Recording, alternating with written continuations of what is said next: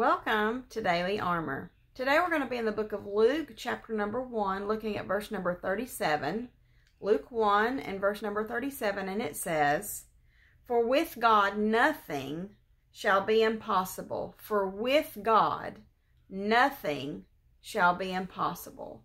Now here again, we need to look at what the scenario is, what is going on in the text, and that is in verses 26 through 38. And so let's look at that. We're going to touch base here. Some of you may already know what this is about. This is about Gabriel, the angel Gabriel. God had sent Gabriel to Mary to let her know that she was going to have a child. She was going to have a son, and she was going to call his name Jesus.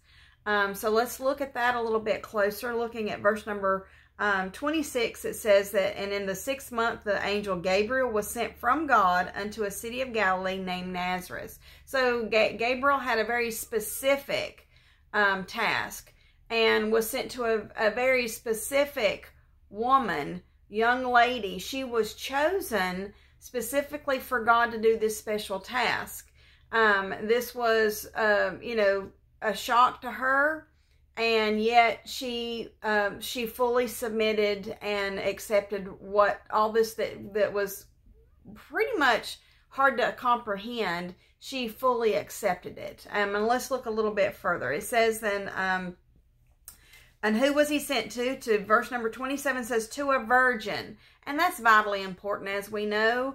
We don't want to ever be guilty of thinking about she was just a nice young lady, but that she was a virgin. This is very, very important, vital, important information here. To a virgin espoused to a man whose name was Joseph of the house of David.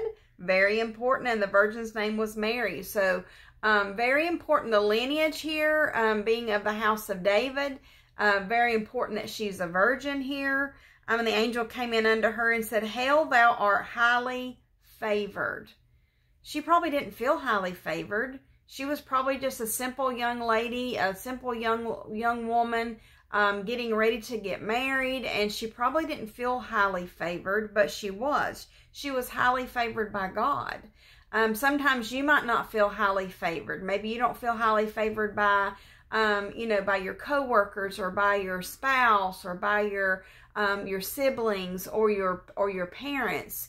Maybe you don't feel highly favored just among people in general, and maybe that doesn't even bother you. That's good if it doesn't even bother you.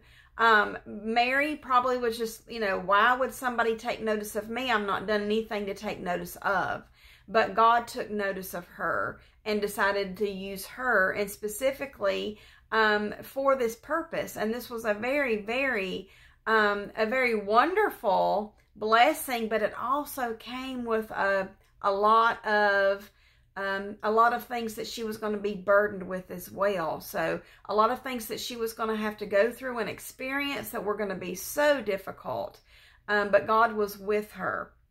Let's continue on, and it says, and when she saw him, she was troubled. So this was all a shock to her. The angel is comforting her in verse number 30. It says, and the angel said unto her, "Fear not, Mary, for thou hast found favor with God." He's saying, I know this is fearful. I know this is shocking. It's okay. Don't fear. And he goes on to explain to her what's fixing to take place. "And behold, thou shalt conceive in thy womb, and bring forth a son, and shall call his name Jesus. He shall be great, and shall be called the Son of the Highest. And the Lord shall give unto him the throne of his father David, and he shall reign over the house of Jacob forever, and of his kingdom there shall be no end." That's talking about Jesus in such detail. I mean, the lineage of David there is vitally important. All of this is so important. And he shall reign over the house of Jacob forever, and his kingdom there shall be no end.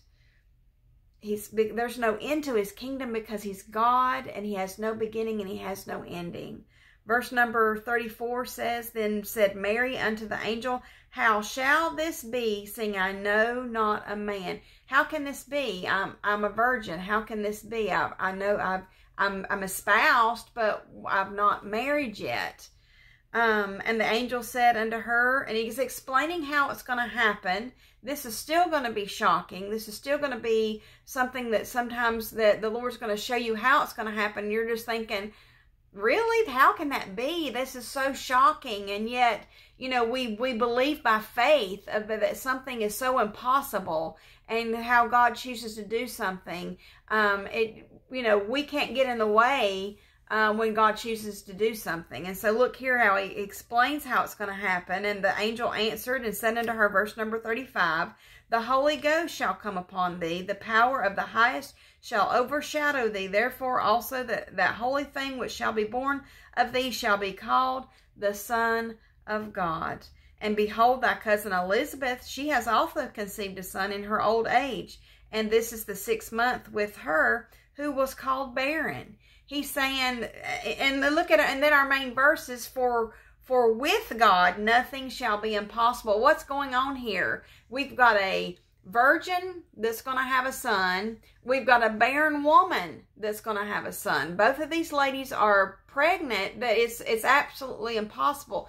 If you're a virgin, you can't have a child.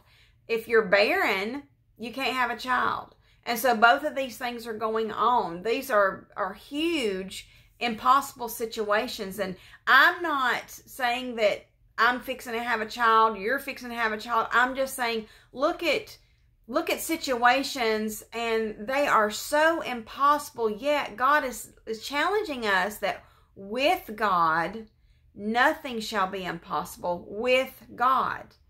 That's the key to all of it. With God, nothing.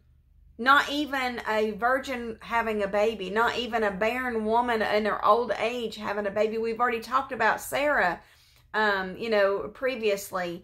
And she was well stricken in years and was beyond, you know, beyond those childbearing years. She had been barren all that time, and God waited till she's 90 to give her a child. That's impossible.